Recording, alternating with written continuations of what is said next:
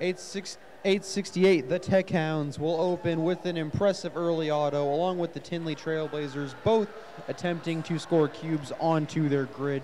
Over on the other side, Lightning Robotics makes it onto the charging station.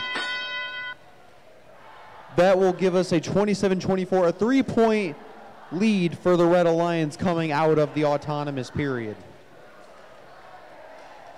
The Tech Hounds looking to quickly build upon their autonomous success by scoring yet another cube, giving them 2 of 3 necessary pieces to generate a link.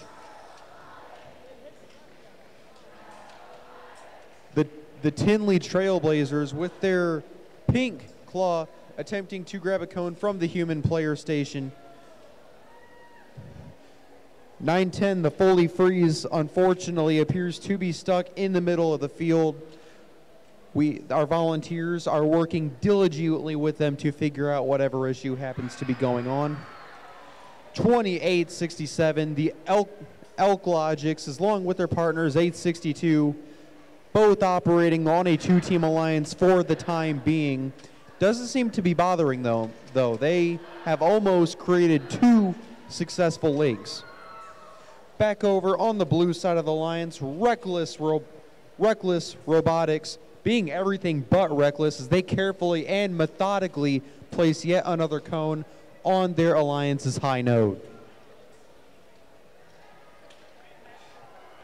862, Lightning Robotics in their robot Gridlock has not created any traffic in the middle of the field, unlike their name would suggest.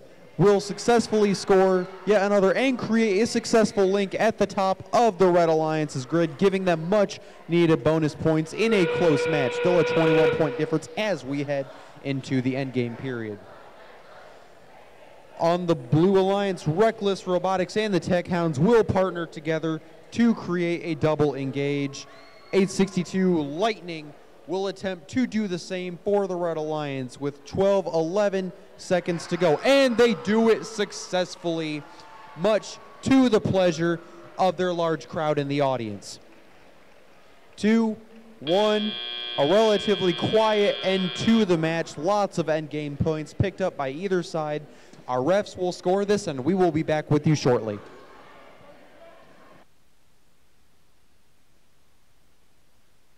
Let's take a look at our scores.